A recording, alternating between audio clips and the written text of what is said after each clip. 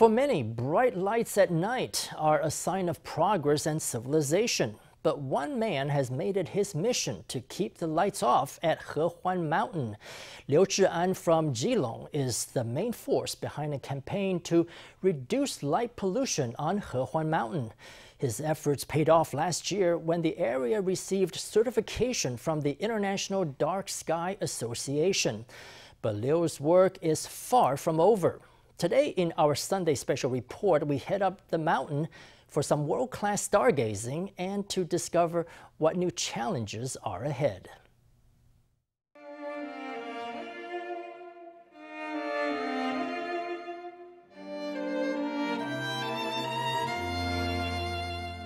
Located in Nantou, 3,000 meters above sea level, is the Hehuan Mountain chain.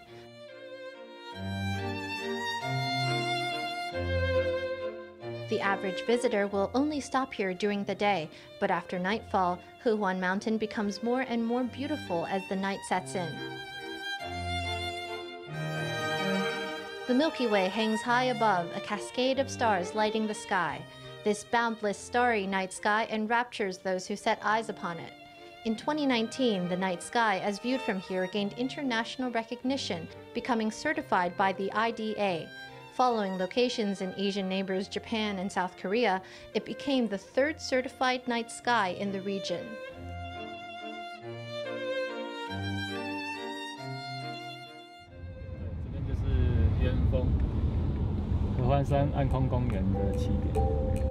In Asia, dark skies are still a relatively new concept. What the IDA recognizes is not a physical tourist site, but rather the reduction of light sources and the use of smart illumination to limit the effects of light pollution. In Taiwan, Liu was the first person to advocate for the dark sky concept.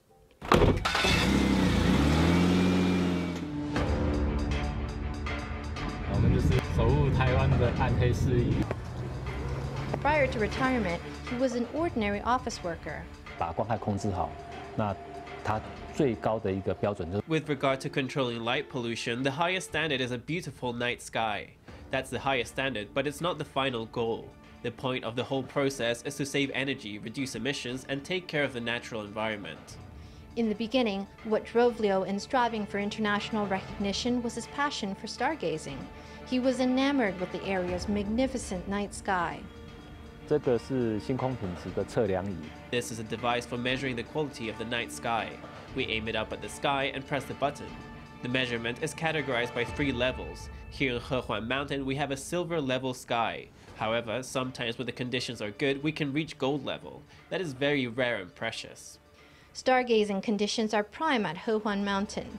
This nightscape was so precious to Liu that he was willing to make the journey from Keelung to Nantou every week to carry out conservation work. It was one incident in particular that inspired him to create a sky conservation zone.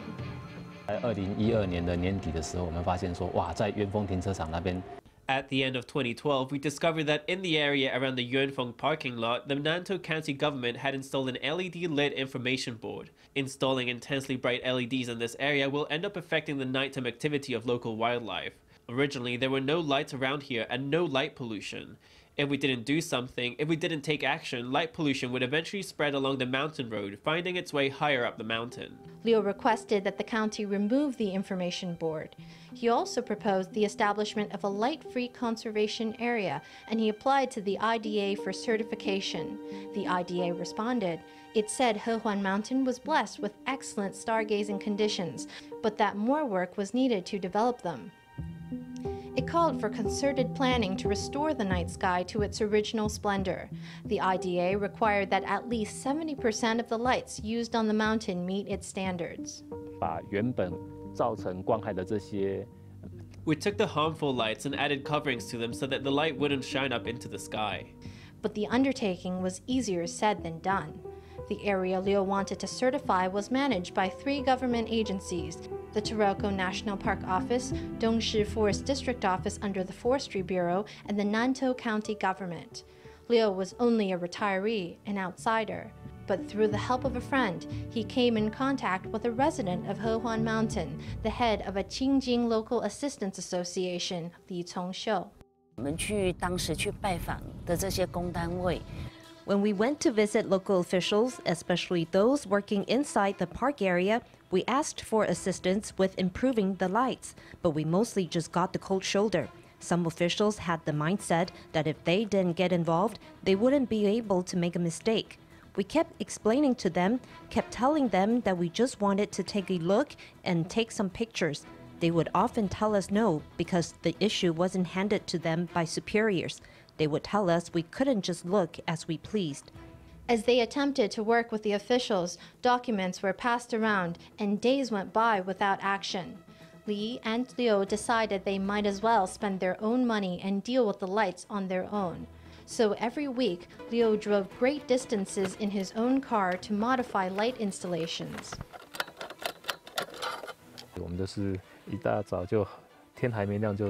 We always set up very early, before the sun came up from Keelung, rushing here to get the work done.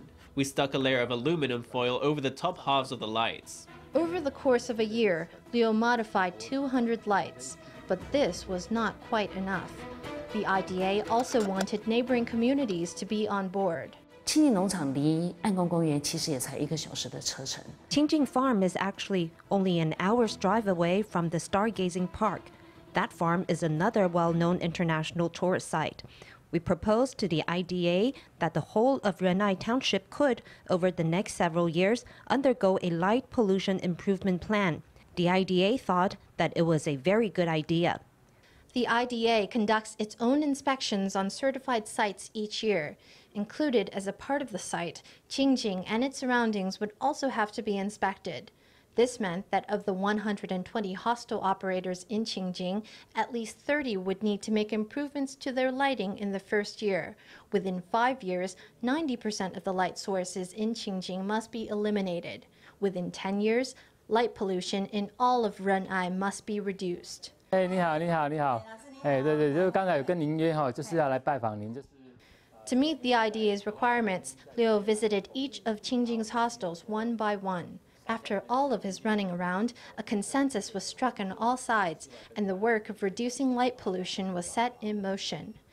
In August last year, Hehuan Mountain was officially certified by the IDA as a dark sky area.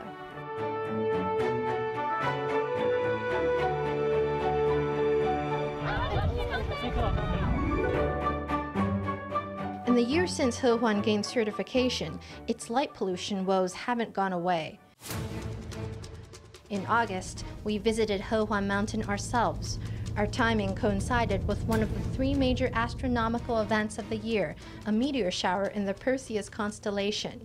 While we were there, the mountain was host to a non-stop stream of cars. At the Yuanfeng stargazing location, astronomy buffs crowd together on the observation platform to take in the sky. In a sea of blacks, one man suddenly pulls out a laser pointer and begins waving it around before being told to stop by those around him. There are also drivers who pull over but leave their car running, headlights constantly shining forward.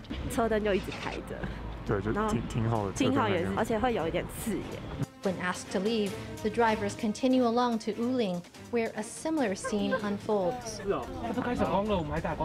As the main proponent behind Hehuan's dark sky, Li is deeply pained by the situation. The chaos, the noise, the people barbecuing, those filming, the people shining their headlights, and then there's the people parking where they please or coming and going every which way. When I saw all of this, I was deeply troubled. People didn't behave better after we obtained international certification. Li is worried because in each year following certification, the IDA will audit the mountain's stargazing conditions. 其实在我们地球轨道上面有人造卫星哈。 There are man-made satellites in orbit, and one of them tests for light pollution on the Earth's surface. The information it gathers is then uploaded to a website. People can go to that site and understand the situation in Taiwan and learn what changes have occurred in terms of the quality of Taiwan's skies for stargazing.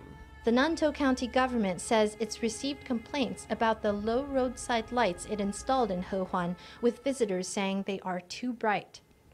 Officials say they're working on resolving the issue, as well as other new light pollution concerns. 针对这个关心地的管理， With regard to the management of the stargazing location of the Yuanfeng area, the county government is considering having regulations. These include rules of nighttime cooking or camping. The county will also put up signs. We're even assessing the possibility of having personnel stationed there, with the night staff going on patrol and issuing warnings and fines. We will also be working with schools, including the elementary and junior high schools in the township. We'll be starting from zero, and we hope to slowly expand the policy throughout the township with an eye toward reducing light pollution.